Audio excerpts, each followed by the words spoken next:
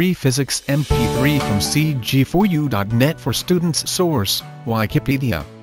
Fermi liquid theory. Fermi liquid theory, also known as Landau Fermi liquid theory, is a theoretical model of interacting fermions that describes the normal state of most metals at sufficiently low temperatures.